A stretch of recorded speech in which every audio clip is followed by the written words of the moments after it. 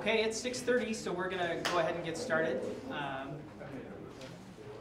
Thank you, Nita, for handing those out. Those will be, you won't need it for in the seminar, but it's something we're going to talk about, so it's for your own use afterwards. But welcome to our second seminar in our series on evaluating the news. And so last week we did a very brief history of news, as it were. Talked about how it's evolved over time, how information being shared has changed. We got into talking about the concept of news media. We talked about fact versus opinion. We looked at some major news media websites to see what do they look like, how do they organize their information. So before we begin, think about what makes a source seem credible to you. What are your criteria for a source to be credible? Does a person's appearance or voice matter? And we'd like to say, well, no, but yes, it does. Right? What about their word choice and use of language, the way they talk? Right? That affects how you view them. Yeah. Are there particular professions that are credible? Well, I am happy to report that across the United States, Pew Research has said that librarians are the most trusted profession. So I'm happy with that. Can you independently verify what is said? That's an important thing to consider. Now think about people you know personally. So not just a source out there, but people that you know. What are they credible sources for, and why? When they share something with you, what do you consider trustworthy? Everything? Nothing? The things that they share. And how do we trust something we haven't personally seen? Now, last week we got a little bit into the nature of truth, a little bit philosophical there. And so we have to think about, well, how is it that we trust in things we haven't seen before? We've never been to the moon. Has anyone here been to Antarctica? Just want to ask first. Right? No? What are the ways that we verify for ourselves that information we've been presented is in fact factual? And so, for example, how do we go about affirming to ourselves the existence of other places on the planet, or something like the presence of atoms? Does anyone happen to have a scanning electron microscope? If you do, I want to know where you got it, because those are expensive. There are plenty of things that are outside of our normal personal experience. And so we are getting information all the time. And how we interact with that information and how we decide to believe it or not is something that's very important. So today's topics for discussion is first we're going to talk about what is logic, and by corollary, what is a fallacy, and how can something make logical sense but still be untrue. And that's an important point that we'll get to. What is partisanship, and how does it relate to news? What is propaganda, and how is it different from news? And why is it called a news story? And what does that mean for our understanding of an event? So these are the broad topics we're going to look at today. So diving right in, logic, first of all, is a formal school of mathematics. Did anybody take logic courses? Did you enjoy them? That's how I got out of my math requirement. Okay, all right. I certainly enjoyed logic. Yeah. And so it's used to evaluate the validity of both statements and mathematical expressions. So here you see some examples of the way a statement might be structured, and then the mathematical shorthand in logic for what that would be. We're going to take a little bit closer look here. Logic considers starting perspective and assumptions, conditional statements, cause and effect, correlation, and other relational aspects of equations and how we use words. So we're getting to our first link today. So we're going to go over to the Stanford Plato Institute. And logical form is what we use to evaluate a statement for logical validity or consistency. We can look at a statement and say that yes, that statement is valid, meaning it makes logical sense mathematically. Or we can look at it and say, no, it doesn't. So the top three here are examples of logically valid statements, and the bottom three are not. So let's take a look. John danced if Mary sang. And Mary sang, so John danced. So this is a conditional statement. We know that if Mary sings, then John is going to dance. And because Mary sang, we know that John danced, because it's a cause and effect relationship. Every politician is deceitful, and every senator is a politician, so every senator is deceitful.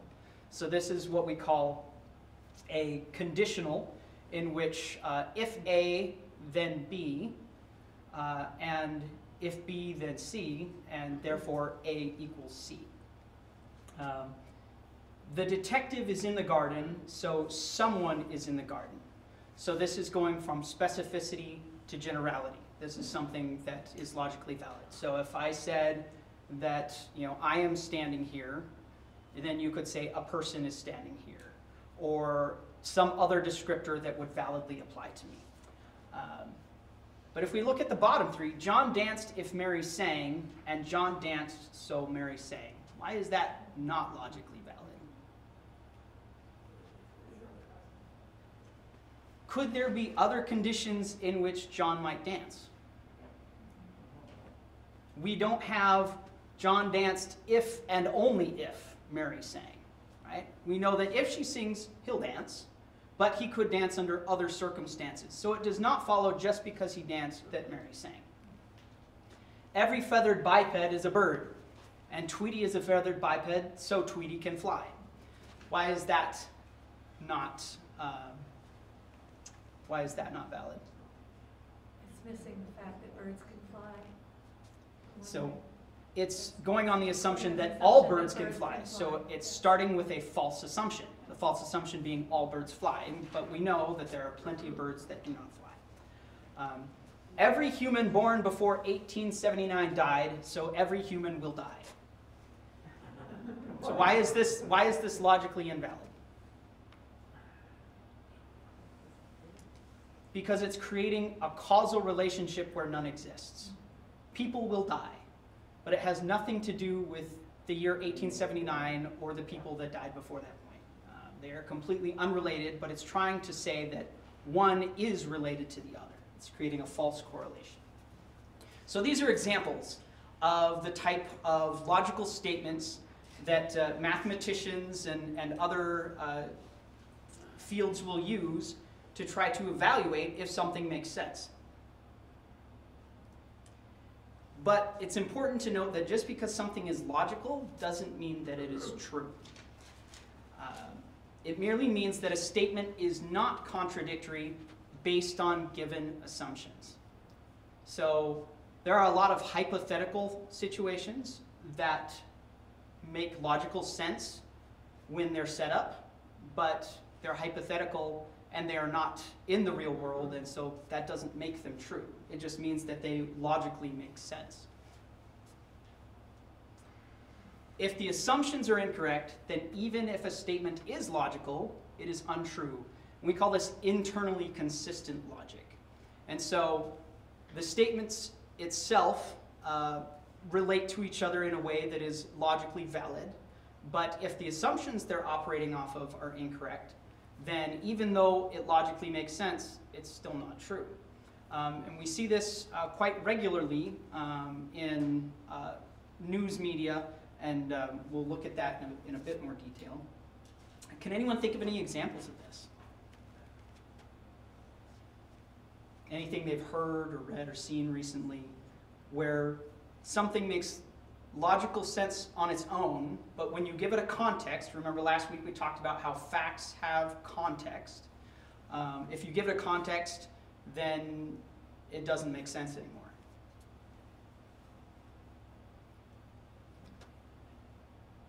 No? Well, we'll move forward and we'll see if you can think of any as we introduce other things. So, fallacies. Fallacies are statements that can appear logical or that make sense maybe intuitively, by gut feeling, something like that, but they are incorrect or wrong, invalid or irrelevant. They are used for political persuasion all the time.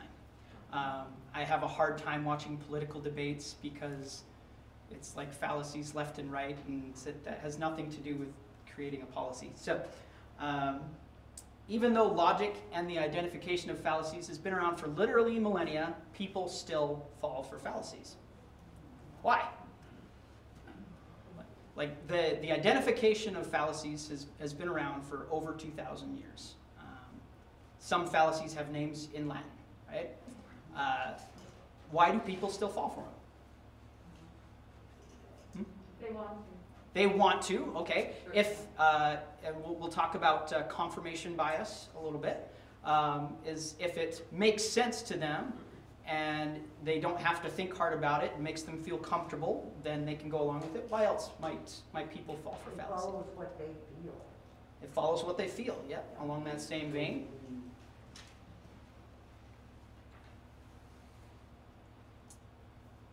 Because they work, as long as you don't think about them too deeply or recognize them for what they are. It's that thinking deeply part, remembering to go back and think about it again.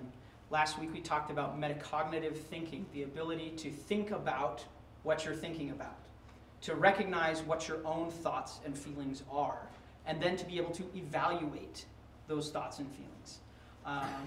And understand how you are responding to the stimuli around you. So we're going to look at some of the most common, and these are going to be on your sheet.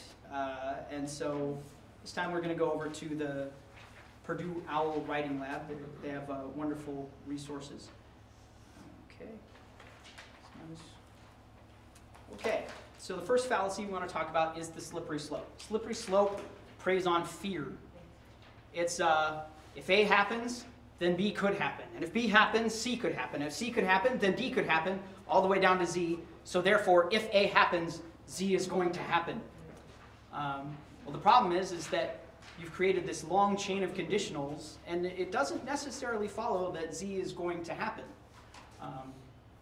Is it possible that it could happen? Yes.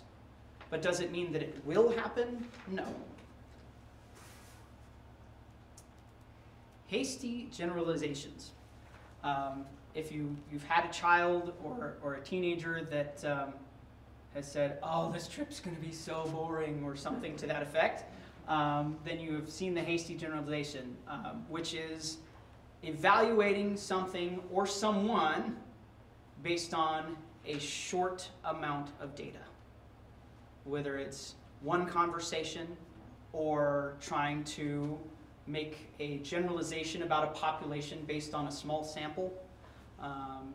Hasty generalizations can cause a lot of problems, especially when governmental decisions are made off of those. Post hoc ergo propter hoc. Because B happened after A, B must have been caused by A. And that's not necessarily true. The example they give here is, I drank bottled water and now I am sick, so the water must have made me sick. And they say, it could have been caused by that burrito last night, or a flu bug that's been going through for a couple days, or maybe there was a chemical spill somewhere. There are other reasons that B could have happened. It's possible that A could be the reason, but you have to evaluate it. You have to think it through and look at all of the evidence. Genetic fallacy. So this one is really sinister. It's saying that because of the origins of a person or idea, that person or idea is bad. You see this all the time, right? It's because it's coming from them, it's not good, right? Or because those people say it's good, it must be bad, right? Evaluate an idea on its own merits. I can't say that enough. If an idea is good, it's a good idea. But you won't know unless you take the time to think it through and evaluate it. Begging the claim. you take an idea that you want to prove, and you put an assumption that it is proved into you trying to prove the idea. And so this uses very emotional, descriptive language. So you see, filthy and polluting coal should be banned. Right? You know the speaker's opinion right away. Right? Should coal be banned? Possibly, right? But not because they said it this way. Give me actual good reasons why it should be banned, and how are you going to go about that ban, and so on. Circular argument. A little bit dated here, but George Bush is a good communicator because he speaks effectively. So in other words, you are just restating your idea in another way to try to say that you've proved your point. I'm good at swimming because I'm a good swimmer. Right? So, but it happens. Now this seems very simplistic because it's a simple sentence, but when you're looking for a circular argument, it usually involves a lot of talking, in which they go around and around, and it takes a while for you to sift through that and say, well, they didn't actually say anything. Either or. We unfortunately have seen this a lot in the last 7 years, I would say, which is where people are giving a very dramatic, it's either this or it's this, and there's nothing in between. If you're not for this, then you are for this. If you're not for that, then you are for this. And it's ignoring all the complexities of any issue in real life that we deal with. It's reductionist, and it doesn't help. Politicians love this next one, ad hominem attacks, which is instead of dealing with the merit of an idea or its not usefulness, they attack the person sharing the idea. Well, you're not a scientist, so I don't even have to listen to what you have to say. Or, you don't have a degree from a university, so your opinion doesn't matter. Or it's usually taken in one of two directions, either from a position of, I have authority and you don't, or I have moral superiority and you don't. You did this bad thing 20 years ago, so it doesn't matter what this idea you're sharing now is. Ad hominem attacks are never helpful for a discussion of ideas. Okay, we are seeing this next one a lot as well, ad populum, which is using societal pressure, peer pressure, guilt tripping in a way to try to say, if you were really part of the group or a good person or whatever you will, you would believe this. And because there's all of us in this group that believe this thing, then we must be right. The majority isn't necessarily right. History's shown that many times. And the majority doesn't always want what's right. That doesn't, just because they're majority doesn't mean that they are right. The red herring. Jumping from one issue to another to avoid talking about the issue. And politicians enjoy this one as well. Yes, they're bringing up a valid point about something that's important to talk about, but we were talking about this, and this is what we wanted to know about. Press secretaries for the White House seem to do this quite a bit. It doesn't matter which president it's for. They do this a lot. The straw man. You take an opponent's viewpoint, you take one point out of that viewpoint, all of the different questions and complexities and ideas, and you take one idea and then you say that you've defeated their entire viewpoint by trying to disprove that one point. Again, it's a reductionist argument. You're taking away from the complexities of real life. You are trivializing other people's thoughts and opinions and ideas, concerns, and questions. So it's not helpful. Now this last one, we really saw quite a bit during the presidency of Donald Trump. Moral equivalence, equating one action with another action that should not be compared. So in CNN, we've got some headlines here. Let's see. Okay, the Justice Department announces the first sedition charges, a watershed moment that raises the stakes significantly. So, information, but then they are evaluating that information for possible effect, right? So we know that this is going to go somewhere, so let's take a look and see if we can spot any fallacies. Okay. The Justice Department on Thursday announced the first sedition charges related to the January 6th insurrection, a watershed moment in the year-long investigation. The case revolves around the Oath Keepers, a far-right extremist group, and its leader, Stuart Rhodes. Many of the defendants were already facing charges for storming the U.S. Capitol building and deny wrongdoing.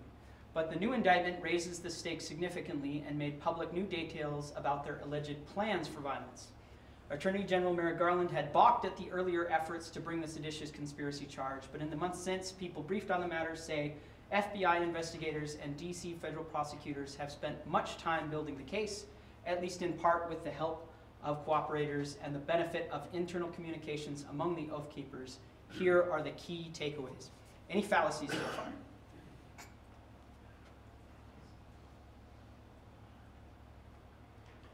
I spotted 3.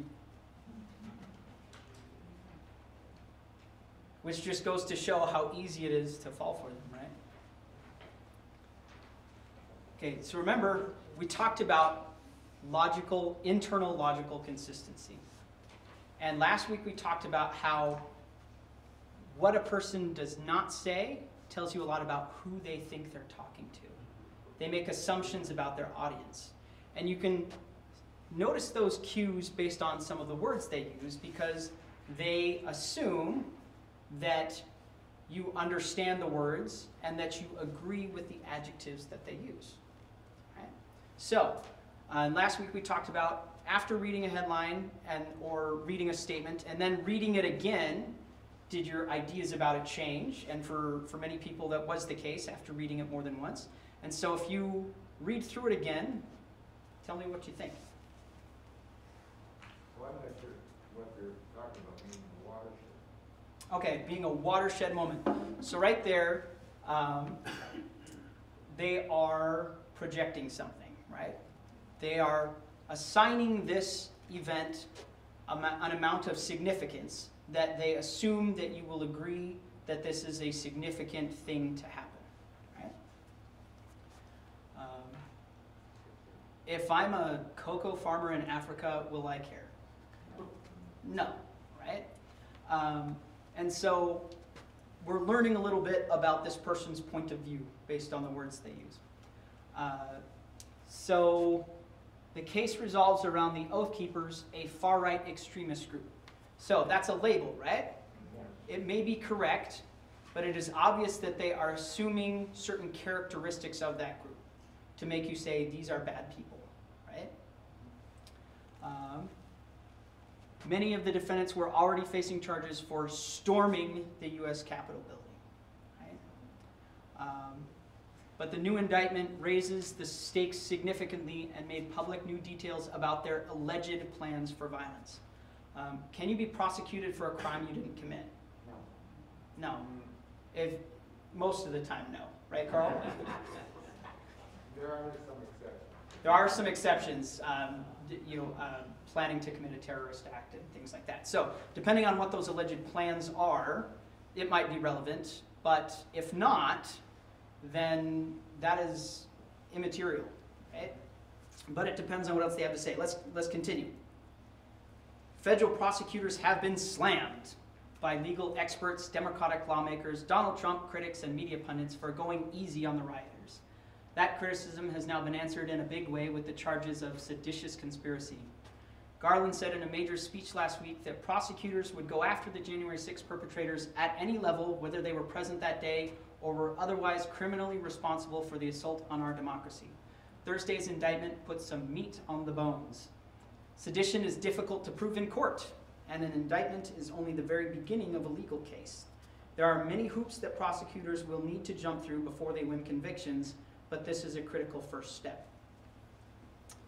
What do you see? Sensationalism, absolutely. There's an assumption that the prosecutors, that it's a good thing for the prosecutors to get to the end of this case. Very And they'll good. jump through. Very good, yep. Before they win convictions, right? Let's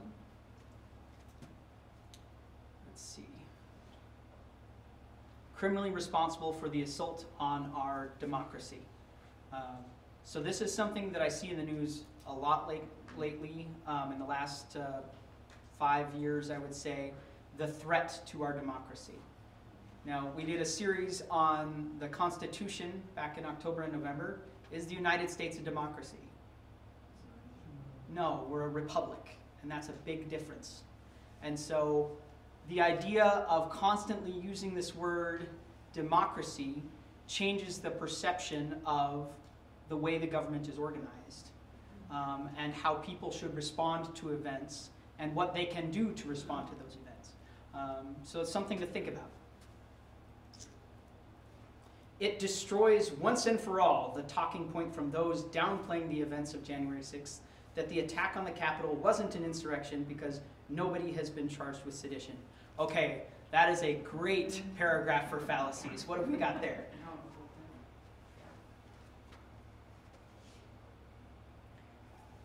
You see a hasty generalization here? Okay.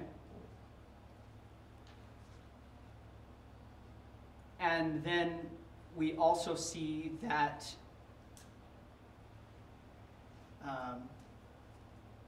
post hoc ergo Latin. But because A preceded B and we have B, therefore A caused B. So because people have been charged with sedition, then that means that it was an insurrection.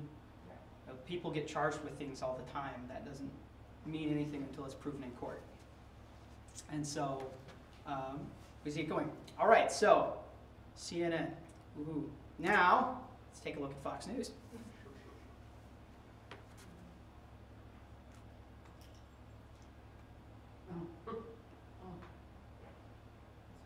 Bunny rabbits and ice cream. Psaki goes off script after being asked if the White House thinks things are going pretty poorly. Okay. Okay. Psaki gets sarcastic on bitter day. White House could just do bunny rabbits and ice cream. Confronted with setbacks, press secretary says the White House is not a place to try easy things. Okay. Let's close. So, White House Press Secretary Jen Psaki deployed a colorful bit of sarcasm Thursday in response to a question regarding the setbacks that continue to pile up for the Biden administration. It was a bitter day for the White House that saw the Supreme Court block President Biden's corporate vaccine mandate, and moderate Democrat senators reject a change. People who don't agree with the White House, who are concerned about things that the White House isn't doing, that their concerns are trivial, right? That they amount to bunny rabbits and ice cream. Right, so Supreme Court blocks Biden virus mandate for big employers. That's the big headline. Virus cases slow in some cities, but U.S. isn't out of the woods. Oath Keepers leader charged with seditious conspiracy in January 6 inquiry. Okay, that's interesting. So that headline is different. From the CNN article, did it tell who in that organization was being charged? No. No. But here, the New York Times headline specifically tells us that Oath Keepers leader charged, just one person. The CNN article didn't sound like it was just one person, did it? Right? Okay. Sinema opposes changes to filibuster in blow to Biden voting rights push. The RNC is preparing to require presidential candidates to skip debates run by the long-established commission. Let's look at that one. Okay. Oh, we can't. Because we have to pay money to access their content. We're going to talk about gatekeepers and censorship in a later seminar. But, okay, will we be able to look at any articles? Let's see. Nope, they won't. Okay, so there's the New York Times for you. Apparently they're hard up for money. Okay. So, looking at the things we did, so assumptions, emotional language. We did find some fallacies. How does this affect the way you read those articles? Does it make you more skeptical, more cynical? If they have an obvious bias, then yeah, you're going to be more skeptical. If it's so obvious. If it's so obvious, right? Depends if the bias is in what you believe in. Right. or not. Okay. If it's- All right. If it's along your line of thinking, you said, darn right. Right. If it's the opposite, then it's like, well, this is junk. Right, and so that's why, for news literacy, which is the point of this seminar series, that ability to stop and think, both in the moment and later, and evaluate, well, why am I reacting this way to what I'm reading or seeing or hearing, and how is that affecting the way that I'm choosing to address this issue, or the way I feel about other people if their opinions differ from mine, right? Does the use of fallacies affect your view of the author or the stated viewpoint? Well, I think in a more general way, Vince is exactly right about it.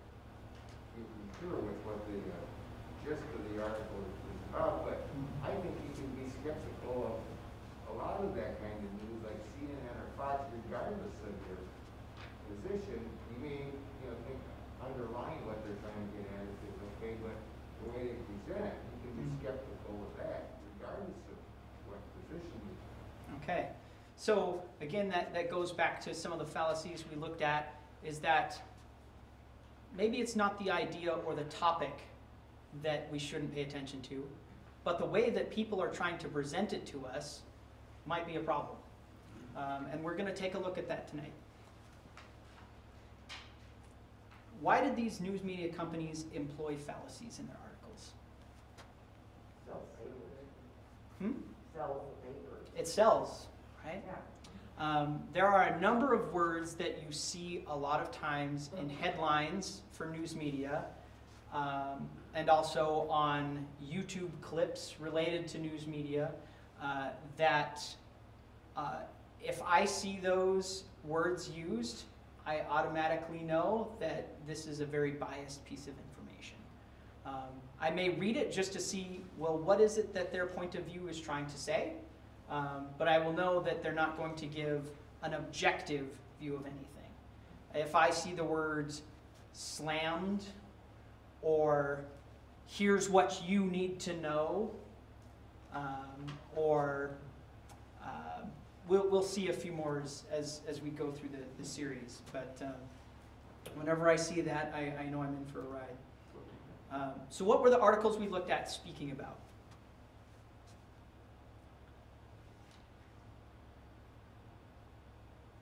So the first article we looked at from CNN was talking about how the FBI has brought charges against, well, they should have told us that it was against one person, but it sounded like it was against a group of people in relation to January 6th in 2020. The second article we looked at on Fox News was talking about one sarcastic comment made by the White House press secretary today. And so you can see that, but both of those were big headline news, supposedly. So think about that. Were either of those articles persuasive in nature, at least in the way that they were written? I think so. No, not explicitly, right? Logically persuasive, but I still think they were persuasive. Right, is they weren't explicitly trying to persuade you to a viewpoint, Oh, right. but the assumptions that they made, the types of word that they used, were obviously trying to get you to move in a certain direction of thinking. Were either of them against something? Right? You could clearly tell what their viewpoint was.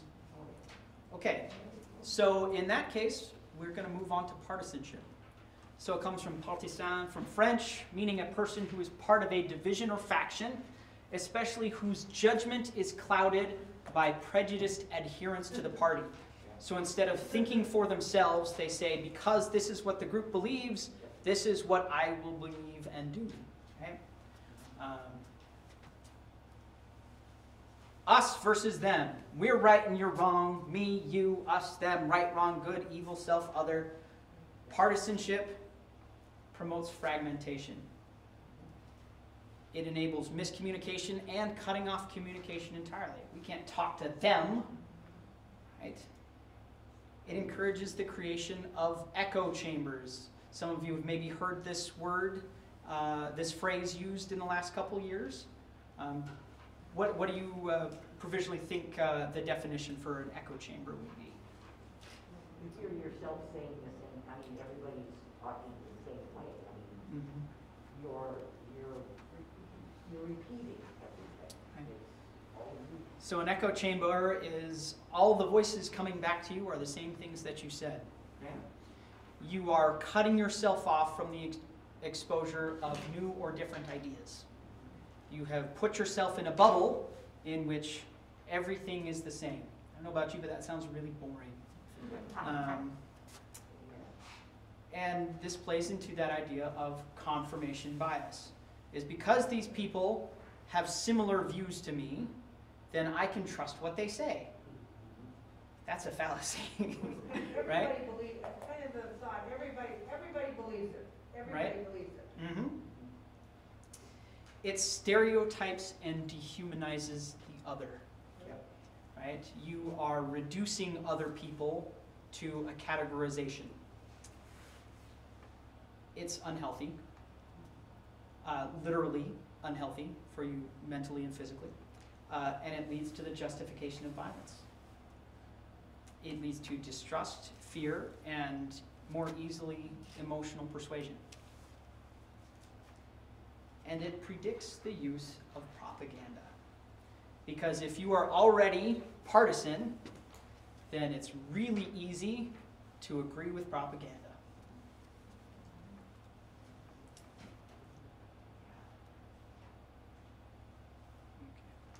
When news becomes partisan, it ceases to be news, and it becomes propaganda. I'll say that one more time. When news becomes partisan, it ceases to be news and becomes propaganda. If it's not sharing information and instead is trying to get you to follow an opinion, that's not information anymore. That's persuasion, and that's what propaganda is for. Now, it's important to note that propaganda wasn't always a dirty word, okay? It originally just meant material or information shared or spread for a common purpose or cause. You know, the verb to propagate, right? You're spreading information, right? But when we get to World War I, that's when the modern meaning really starts. So here we have one of those wonderful World War I propaganda posters. Destroy this mad brute, enlist. So we have a very stylized damsel in distress in the hands of this guerrilla-like figure wearing a German World War I helmet with the word enlist down there. So using this visual imagery and word choice to try to persuade you to think a certain way.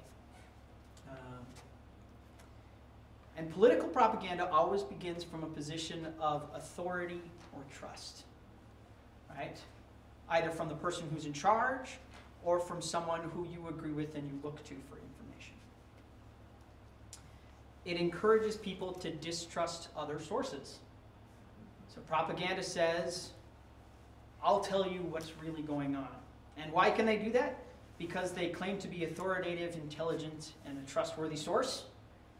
And they claim special knowledge, privilege, or access to sources. I've got secret information. Okay? And so propaganda discourages examining facts by encouraging you to listen to carefully selected truth tellers, experts, or authorities. Now, are there actual people that tell the truth? Yes. Are there people that are expert in a subject or a skill? Absolutely. Are there authorities on subjects or procedures or, the way something should be done? Yes. But you don't just believe something because of where it's coming from. You believe it because it's true. You evaluate the idea for what it is. And so now we're going to get into the uncomfortable portion of tonight's seminar. Still the best examples of propaganda. And we're going to start with Adolf Hitler and the National Socialist Party. So they practically invented modern propaganda techniques that utilize media. And they're still used by communist and dictator-run countries all over the world. And so we're going to have a little how-to guide, courtesy of the Nazi Party. Number 1, begin taking control of entities that disseminate information. News media, schools, and local government. Number 2, promote your organization's good qualities and achievements in a way that makes people feel part of your success. So make people feel like they belong to the good things you are doing. Number 3, unify people around a common belief by using cultural, symbolic, and religious ideas, practices, and imagery. Hitler, unfortunately, was a master at this. You think about the iconography and the visual symbols that he used to get people to do what he told them to. The use of the swastika, the use of the Roman eagle, the use of certain types of parades and other things that were meant to make people feel like they belonged, that they were part of something that had a long history and was great and noble, right? Identify people's problems and discontent. Create a scapegoat for those problems. Use fallacies and fake news to prove the scapegoat is to blame. Dehumanize the scapegoat by restricting their rights, ostracizing them, and confiscating their property. Normalize violence against the scapegoat by repeating steps 3 and 4 and 6 and 7.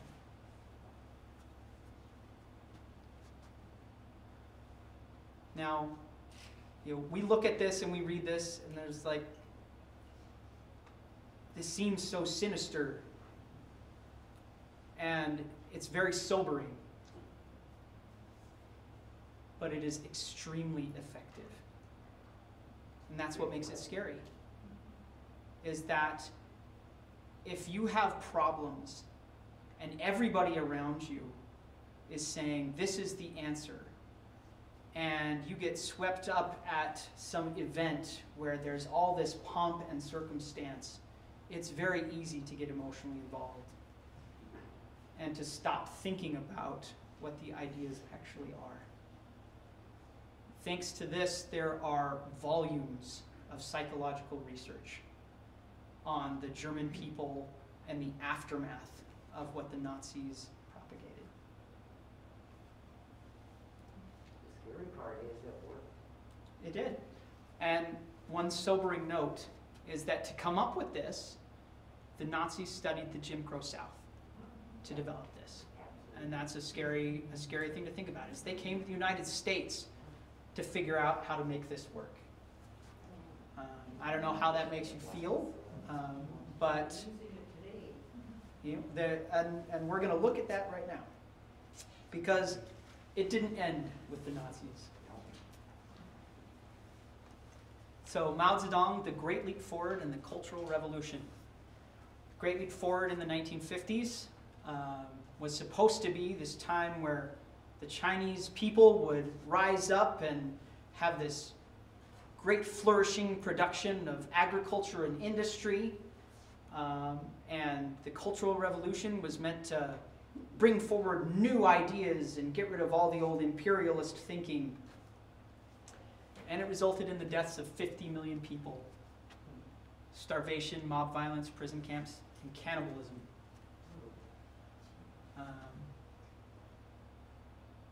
Makes Hitler look like a sissy, kind of, in terms of overall effect of dead, right? But it's a different kind of bad, because the propaganda that was put out was that everything is fine. Everything is good, everything is wonderful. Why? Because we're the authority, and if we say it, it must be true. And so, nobody's starving. Production numbers are way up. And no, there was famine, and people were starving to the point where there were literally raging bands of cannibals in parts of Western China. But it didn't stop there. It continued in North Korea. Does anyone remember in the 1990s in North Korea? The same thing happened. You had cannibals. And yet the state media in North Korea was saying, everything's fine. And it's still happening in Xinjiang in China today. There are literally people being kidnapped from their homes and chain gang forced to pick cotton. Modern slavery right now in China. But everything is fine.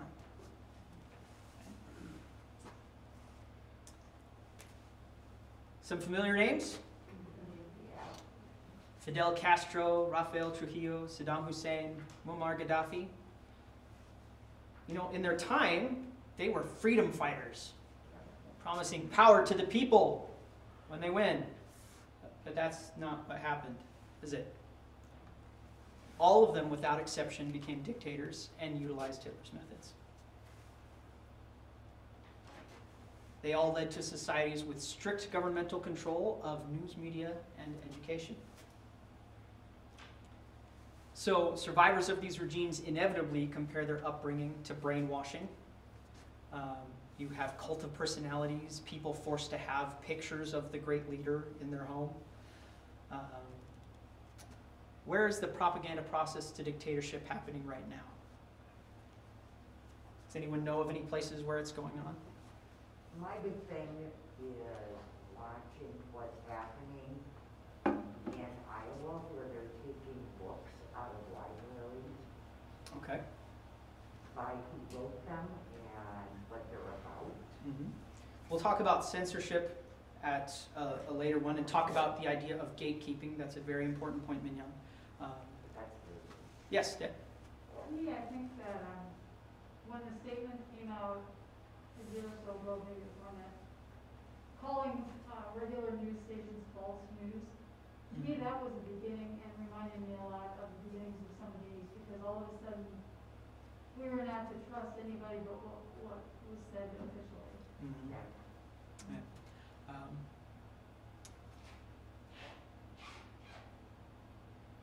Does anyone know who's the president of the Philippines right now? President Duterte? Maybe that's a name that you've heard. Look at the kind of statements that he's made and the things that he's been doing, and you've got this going on right now. We've had, what, 3 military coups in Africa in the last year, right? You have the coup in Burma. China, the Communist Party, you know, they've been doing things for years, but the current president of China, Xi Jinping, is once again creating a cult of personality, right? Propaganda, very similar to Mao. So it works, and it's still being used. And so we're going to rewind before World War II. We're going to rewind before World War I, where our modern usage of propaganda comes from. And we're going to talk about how news started to change. information with an agenda. Why is it called a news story? So Joseph Pulitzer, who you may know from the Pulitzer Prize for journalism, which I think is kind of ironic once we get through this. He bought the New York World in 1883. And in 20 years, he made it the largest newspaper in the country. And how did he do that? He brought drama to news. And so this is a quote from Paul Weaver. He's a Harvard political scientist who studied the development of journalism and the change of the news in the 1800s. Turning news articles into stories with a plot, actors in conflict, and colorful details. In the late 19th century, most newspaper accounts of government actions were couched in institutional formats, much like the minutes of a board meeting and about as interesting. Pulitzer turned them into stories with a sharp dramatic focus that both implied and aroused intense public interest. Most newspapers of the time looked like the front page of the Wall Street Journal still does. Pulitzer made stories dramatic by adding blaring headlines, big pictures, and eye-catching graphics. His journalism took events out of their dry institutional context and made them emotional rather than rational, immediate rather than considered, and sensational rather than informative. The press became a stage on which the actions of government were a series of dramas. So what do you think of the Pulitzer Prize now? Yeah, probably should be renamed. But this is a huge change in the way that people are receiving information about the actions of government. I think this statement right here is real important. Both implied and aroused intense public interest. So the aroused public interest based on, eye-catching and flashy, yes. But he wrote them in such a way that he implied that people were interested about it. Right? Think about the assumptions and the wording we saw in some of the articles we looked at tonight, and how it made it seem like this is a big deal and people are talking about it and thinking about it. And that's the way he wrote it, to make you think that other people were thinking it too. And there's our ad populum fallacy, right? Wasn't there a Hearst? Yes, William Randolph Hearst, and we're going to talk about him next week. So.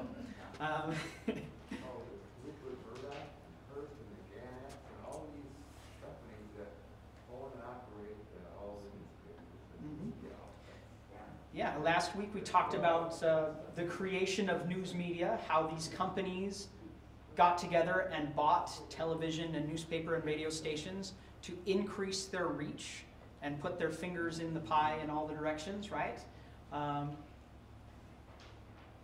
News companies across the country, a lot of them are all subsidiaries. They are owned by bigger companies. And you think about it, if you follow the financial paper trails, they're actually owned by not very many people. I've heard 6, is that true? That is pretty accurate. Okay. That is unfortunately pretty accurate. But here's the thing, is that news should not be drama. Modern news media companies function to make money. Bottom line, literally. In the 19th century, most newspapers were locally owned, yay journal, and operated and actually shared just the news. Now, that's not to say that they didn't still have bias, that they didn't make assumptions, that there wasn't sensationalism.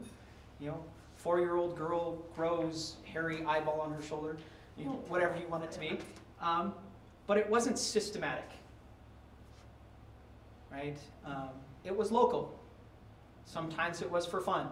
Sometimes it was because there was nothing going on, so they actually wrote a story to entertain people, right? But no, this is something different. This was, how can we make more profit by changing the way people perceive information? Drama needs conflict and tension. Remember propaganda points 4 and 5? Right? What are people's problems? And make your scapegoat. Drama needs protagonists and villains. So remember partisanship and us versus them. You guys seeing a pattern yet? Drama is entertainment. And entertainment can be educational, but that is not its primary purpose. Right? Why do people entertain? They do it for the attention, they do it for the fame, they do it for personal enjoyment, they do it for the money. But the primary purpose of entertainment is not to provide you with information. Right? Now, information can be presented in an entertaining way, but you can discern that if you take the time to think about it and look at it. So entertainment tells a story. It doesn't share information. So Joseph Pulitzer came up with that idea of news as a story. And you hear that all the time. You hear it in movies, right, where there's a reporter of some kind who's looking for the big scoop, the next big story, right? And it's because they're telling a narrative. They're telling a story that has conflict, that has a plot, that has protagonists and villains. And so they've changed the sharing of information into something to entertain you. And in some ways that can be fun, right? How many of you are familiar with satirical newspapers, such as The Onion and the Babylon Bee, right? Okay, so they write articles that are absolutely ridiculous, but they poke fun at real life and make you ask questions and think. Some people don't like that. Let's take a look at an ancient example. Panem et circenses, breads and circuses. So we go back to the Roman Empire, and we're looking at the 1st century AD to about the 3rd century is when this became a policy. And it was a government tool to appease and distract the public from actual societal problems. There was domestic discontent over government policies and inaction. There were places where there was famine, there were places where there was corruption, there were places where there were attacks on the border of the empire, and the empire wasn't taking care of it. People were upset. And so instead of actually dealing with the problem, they said, well, we like our cushy, comfortable position where we are, and so we're going to distract everybody instead. So how do you appease and distract them? Breads and circuses. You provide them handouts and entertainment. Right? So does that qualify as propaganda? In what way? They're distracting you from your cause. They're giving you something else. I mean, they let you go in and watch gladiators kill lions. So back to points 4 and 5. Yeah. Identify the people's problems and discontent. Create a scapegoat. Those aren't really your problems. The problem is that you're not happy. You have no food. You have no food. You have no fun. So come get some food and then come and watch this, and your problems won't matter. Okay? Lions eat people. Where do we see this employed in media today? Now, I very specifically put media, not government, because we could talk about government all day long, but we're evaluating the news. How is this employed in media today?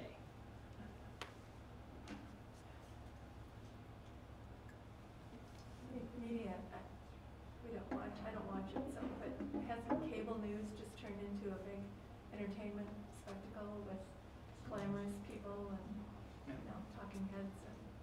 And so last week we mentioned, as we talked about the history of news, we mentioned the creation of news celebrities, of particular news anchors or news personalities that you're not watching the news because of the information being shared, you're watching the news because of that person, right? Because they're entertaining. You like the way that they talk, or the tone of their voice, or the type of programs that they have on. nobody disagreed with Walter Cronkite. Okay, so let's review since we're just about out of time here. Logic helps us identify whether a statement is valid. Does it make sense? But that doesn't necessarily mean that it's true. Okay? Fallacies may seem valid and logical, but they aren't. Partisanship and propaganda go hand in hand. Both thrive on division and othering. Both promote an agenda. Modern news media companies are in many cases agents of propaganda and partisanship. They produce drama masquerading as news. They utilize fallacies and craft stories to sensationalize news events to create revenue. That's depressing. So, who can you trust? In the words of LeVar Burton, you don't have to take my word for it. Be news literate. Take control of your own information processing. That's what this seminar is about, is giving you the ability to think and analyze and understand what is being thrown at you so that you can decide for yourself. Ask questions. Do research. And if we want to do a seminar about how to do research, we can do that at some point. News media can still be helpful. But remember, apply logic. Identify fallacies and propaganda. Notice what's missing from the story. That's so important, is you can tell a lot by what they don't say. And always check for primary sources that you can access to evaluate for yourself. Because if they just say a bunch of information, but you have no way to independently check it for yourself, it's just hearsay, right? It's secondhand. You want to be able to correlate, especially if they're giving you numbers or a quotation. You want to make sure that you can make sure that quotation wasn't taken out of context, right? Or that those numbers weren't skewed in some way or improperly applied. Especially with news media that has opinions similar to yourself. Confirmation bias is a dangerous thing, right? And so get in the habit of asking questions and being aware of the thoughts and feelings you have when information gets thrown at you. So that's it for this week. So thanks everybody for coming, and I'll hopefully see you next week. So again, thanks.